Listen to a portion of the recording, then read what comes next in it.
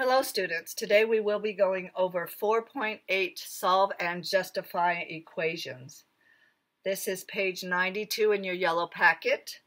Our objective, I can justify steps to solving an equation using the algebraic properties. I can solve multi-step equations with integer solutions, identifying special solutions. Again, we need to justify each step. Here's number one. First thing you do, when you're given an equation to solve, the property is given. That's the very first thing always. Okay, next, we're going to look to see if we need to use the distributive property. And right here we are. So we draw our little lines over here. We write this exactly as it is.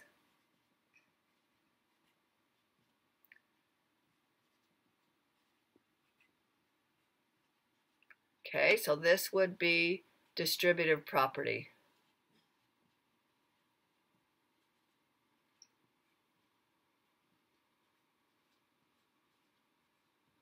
Okay. Next, we want to combine like terms. There's nothing to combine, so we write that the way it is. 12 and 15. 12 minus 15. Okay, that's simplify, also known as substitution.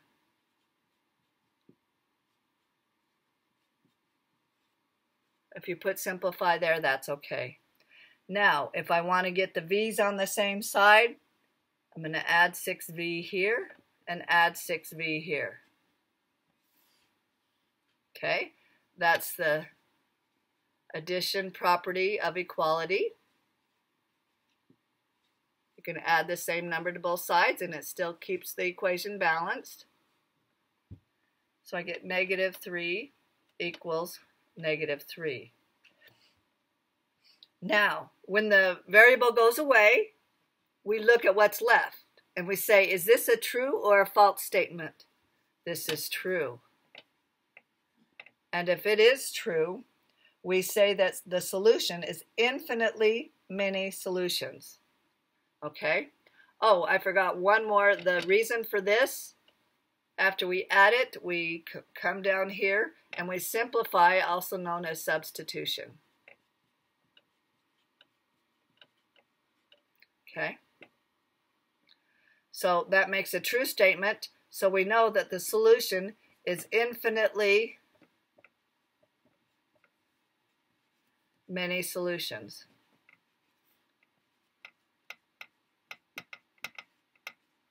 Or sometimes people would put for all real numbers.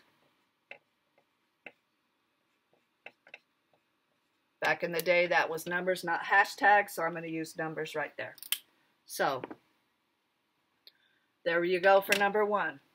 Now I'm going to go ahead and do number 3.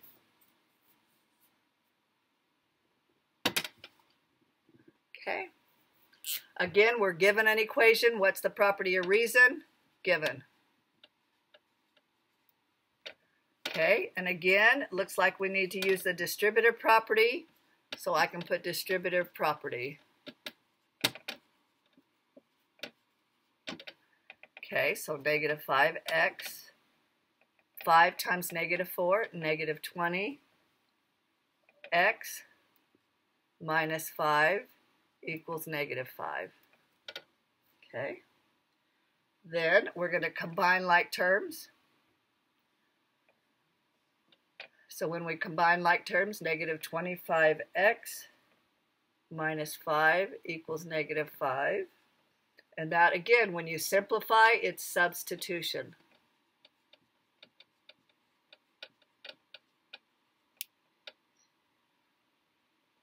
Then we're going to add 5. I forgot my line down.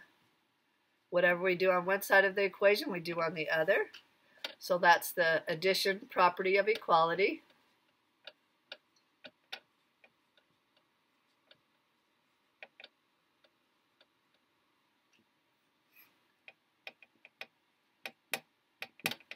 And when we do that, it's again substitution or simplify. Divide by the number in front of x.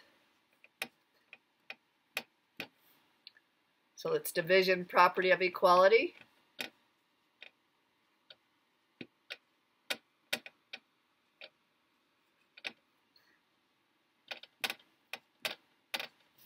And again, substitution.